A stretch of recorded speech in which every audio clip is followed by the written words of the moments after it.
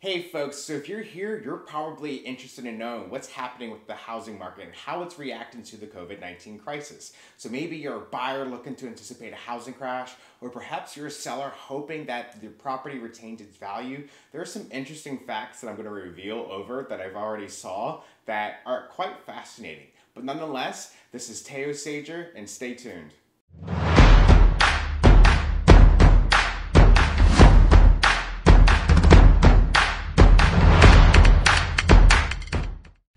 Hey cool cats and kittens, it's Teo Sager here, and if you are watching this, you're probably anticipating how the market's going to react with the COVID-19 outbreak. You probably already have some speculations yourselves. However, I found out some very interesting information that we will talk about further down along in the video. But for this video in particular, we're going to be doing a baseline video. We're going to over a year look over from March 2020 to March 2019, and we'll be using this video to look back on once we go further down into the year, and then assessing everything up to this point forth. Specifically targeting Los Angeles City. As I always say, it's always helpful to be specific, as Los Angeles in itself is a big county. There's so many micro markets, there's luxury markets, there's condos, and so forth. So we're gonna definitely try to be specific so we can get more accurate data.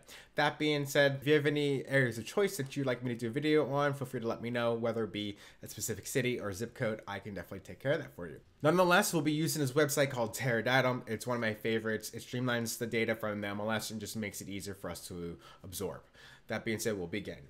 So we'll go ahead and select area type. We're going to do Los Angeles City. And again, if you have any other areas of interest, feel free to let me know. And then we'll wait for this to populate. Click that. And again, we're even going to be more specific because condos and single family homes are going to have their own data in and of itself. So single family homes. And then we'll do 1 year monthly, and then we'll press search. So our first graph is a median sold price by month. So over the course of the year, since March 2019 to March 2020, the median sold price is up 10%. So this basically shows a healthy inch of appreciation for single family homes in the Los Angeles city. What's going to be interesting here, since this is a baseline video and the baseline start of how we're seeing this information, is when we revisit this information further into the future during this whole outbreak in and of itself. So yeah, we'll stay tuned for that. We'll move on to the median for sale versus median sold. So as you can see here, it definitely puts the information from the median sold price by month from the first graph, and it puts it up against the median for sale. Median for sale basically says the median sale price it's listed versus what's sold. You know, there are a lot of conversations to be had with type of sellers and listing agents, how they list properties.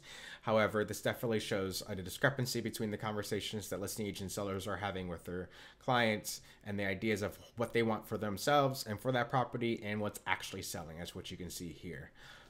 People are obviously overreaching with their prices, but, you know, when it comes to what is a market price is what the seller is willing to sell for and what the buyer is willing to pay for. So this is how it's being reflected right here with the green. That being said, we'll just move on. We'll move on to sold properties by month. March 2019 versus March 2020. The number of sold properties has not changed. Okay. What's going to be interesting is moving into the future. So let's go ahead and click this 23 number to see the amount of units sold. So 513 units sold last month. It's going to be interesting moving in and comparing the data from April and May to see if we're still reaching these numbers of 603 for April and 658 and so forth as this outbreak continues. Nonetheless, let's move forward. The number of under contract properties is down 34%. I expected that, and I'm pretty sure a lot of people have expected that. So an under contract means you have a property that has an accepted offer. Considering the outbreak in of itself, people are not performing as much as, you know, previous years. Even moving into the spring market, it's going to be interesting seeing this information as we move forward further into the future during this whole outbreak. But yeah, let's move into the new properties by month. This is interesting. So we're going to go ahead and go up here, 23, and click these units. So new properties means new listings. So yes, there's 982 listings back in March of 2019, but these 2 months right here, February and 30, were COVID-19 was picking up traction, this is interesting in itself because there's, 693 people who are wanting to sell their properties during this whole outbreak. So we'll go over here. For sale properties by month. So for sale properties, the number for sale properties is down 26%. So that means that sellers and agents are having conversations about whether or not to put their properties on hold or pull them off the market altogether. So that's how this graph is reflecting that. It's reflecting those conversations that everybody is having. 26% is a lot as opposed to what you expect to see when going into the spring market. So we'll see how this continues forth moving into the future. So this graph, expired properties by month, it's more relevant towards agents and myself only because when you have an expired contract, that means that the life of the contract has expired. So usually for me, my contract lengths are to 6 to 8 months. Some people are a year. However, this is more relevant information for myself because it shows, what type of conversation or people are actually having with their sellers and those expectations and whether or not those expectations are being calibrated. So sometimes people have a specific idea of what number they want in their head for their property. And are they willing to massage those expectations? Not necessarily COVID-19 related so much, but it's definitely something for me to, look into. Other than that, we'll go into the next graph, which is supply and demand. Basically, it takes some of the information from the previous graphs and it puts them up against each other. So for instance, the number for sale properties, as you can see, it's down 26%. And the number of sold properties has not changed. So again, moving into the spring and summer months, it's going to be interesting going back and looking at this information. We do expect inventory to normally rise during the spring and summer markets, but during this outbreak, who knows how we're all going to act. However, there is about sub 700 people that are still listing their properties in March, and there are still people that are wanting to participate. There's a steady stream of demand, and we'll see if this continues for the next months. If you have any interpretations yourselves, feel free to leave me a comment, or if you have any questions, feel free to drop them as well. Average days on market by month. Average days on market is down by 37%. So I'm assuming this is including properties that have been pulled off the market, put on hold, canceled, and or expired. But also this is basically indicative of how fast people are performing. So if you were in escrow in February or in March, you're probably trying to do your best to make sure that you're able to close on your house and you're able to close on your loan, just because the COVID-19 has developed some turbulence for, financing, and people are getting scared, and people in the stock market are definitely getting scared. So I'm sure that's igniting a spark to make sure that, these 30-day escrows become less. Usually for me, an average is around 21-day escrows for myself and for my clients, only because I write competitive terms and sometimes sellers just want to be able to get their proceeds as soon as possible and move on. So every seller and transaction is going to be different. Our last graph is the month supply of inventory. So as you can see here, there's about 4 months of supply of inventory in regards to single family homes in Los Angeles City. When it hits 6 to 8 months, that means it turns into a buyer's market. However, inventory as a whole is at a low in the state of California, less alone Los Angeles. But again, this is just going to be a baseline. I feel like a lot of the conversation is going to be starting to shift once we get further deep into this COVID outbreak, because we don't know how long this is going to last. There's still a lot of opportunities for sellers to sell as well as buyers. We don't know the circumstances or the motivations for so forth, but yeah, if you're interested in selling, definitely have a conversation with the agency how you can definitely maximize on this market, just because there's not a lot of inventory. And for those buyers who do want to participate, because there's not a lot of buyers, there's still, again, opportunities for different circumstances. Do you folks have any questions about single family home data? Let me know. But right now, we're just going to go ahead and jump into condos. So now that we've already got acclimated to the information in regards to single family homes, I'm just going to zoom through all the condo stuff.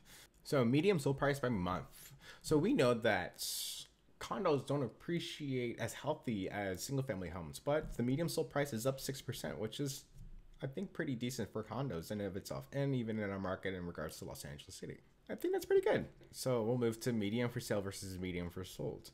So as listing agents and as sellers, we should collectively know that, again, condos don't appreciate as much as single family homes. So your list price is going to be more well-grounded as opposed to a single family home. So that's why we don't see that much of a difference between the for sale price and the sold price. But I do like seeing that the sellers now, or the listing agents, or their whole camp are now recognizing, okay, cool, we do have to be more aware of the market and how things are calculating. So that's why it's down 2% from March. Sold properties by month. This information right here is to be expected. Again, when you are experiencing the COVID-19 outbreak, you're going to want to move as fast as possible. So I'm sure that a lot of people who did open escrow in February or open escrow in March, they would want that wrapped up as soon as possible in regards to complying with the state and federal regulations. And also with condos, you kind of close faster regardless. I usually close condos in less than 21 days, depending on the circumstances. Maybe it's already vacant or so forth, but 30-day escrows is not something that it's not a norm that I experience with condos in of itself. All right, we'll go over here. Under contracts by properties. So the number of under contracts properties is down 20%. That's to be expected. But there's still 176 escrows that opened.